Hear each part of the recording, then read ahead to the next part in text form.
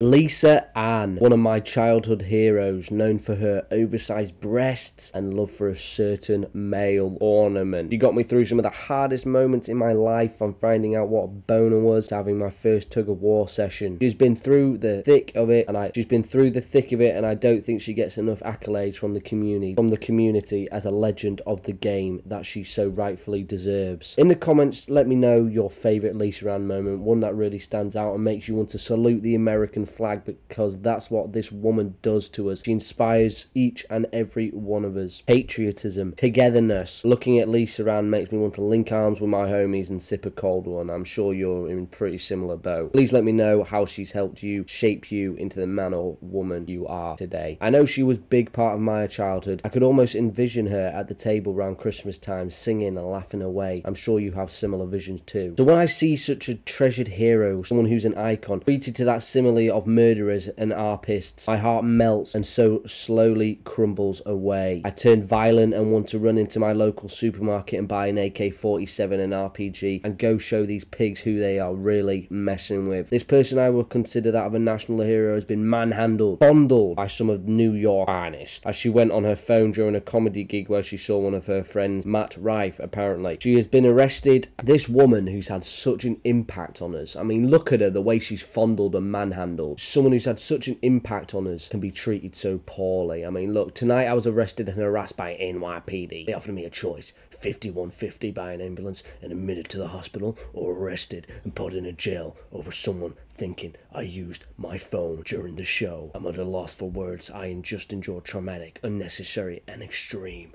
or topping off the list of my emotions. Now, she might not be the most clever individual, but she sure as shit has got some big words thrown in there. I did nothing wrong.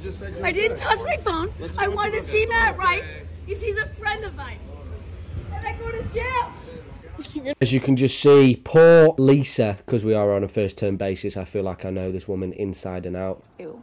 Oh dear, didn't mean it like that. She got treated, disrespected by New York's finest. Spider-Man would be disappointed. Peter Parker would even be intervening at this moment and say, "Don't worry, Lisa, I'll save you. I will protect you from these corrupt individuals." It's truly sad. It's truly heartbreaking to see one of my childhood icons absolutely treated so poorly. Look at her account these days. She even has a podcast. I'm sure you have many, many episodes downloaded to your phone. Travel, lifestyle, sports.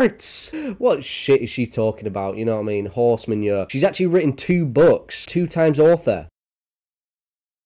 You know, the account got taken down. 2 times author. Sports, fitness and recreation. I mean, that's one way of putting it. Fudging hell. One thing I wanted to show you guys, though, is this incredible video of her talking about how she just picks up men like they're apples in the supermarket. Honestly, watch this and try not to be jealous you've not been lucky enough. Her life was consumed with sex. You know, I had security on the road. If I met a guy at a club, my security would walk him up to my room, time him like I could any random dude I want. I just didn't want anybody staying over. Time him. Imagine that. Yo, your 30 seconds is up, dog. It's like you're 1 pump and done. Come on, get out of here. What you playing at? Are you killing her? Staying there. Well, these guys could have murdered me, right? Stopping that and then having to go out and find my own sex was very different for me. And that wasn't until my late 40s where the first time where I was like, oh, I have to go out and meet people. Every night I'm on stage, I would just look at my roadie and I'd be like, that guy right there, that's the guy I'm fucking signing. My security, dude. Jesus Christ. I mean, imagine if a man spoke like this. Like, yeah, that woman right there, I'm fucking her right there. I mean, he would be arrested, he'd be cancelled, and rightly so, because it sounds horrible and wrong. But Lisa Ann gets away with it because she's a childhood hero. She's one of our icons. We look up to this woman like she's the Queen of England, R.I.P. She is honestly a legend of humanity. She's conquered it all. Conquered it all. Black, white, Hispanic, whatever else. Aliens, I'm sure she's boned a few of them. Dude would just walk over and be like, she wants to fuck you tonight. Are you good?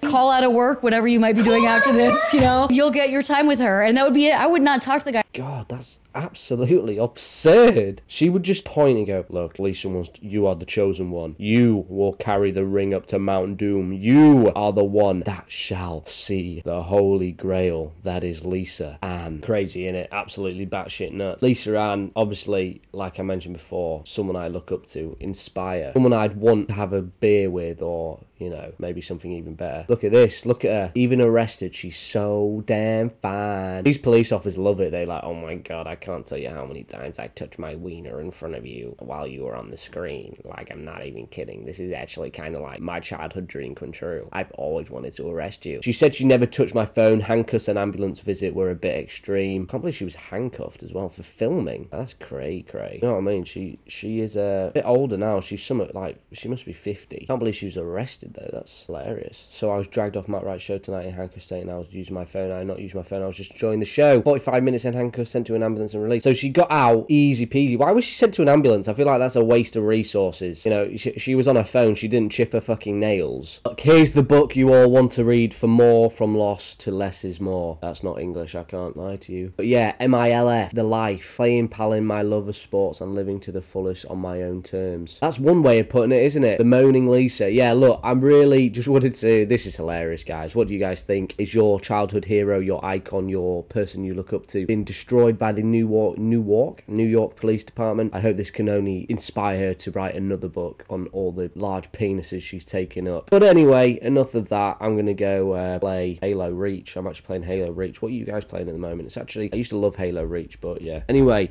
good night, God bless, and good luck, lads.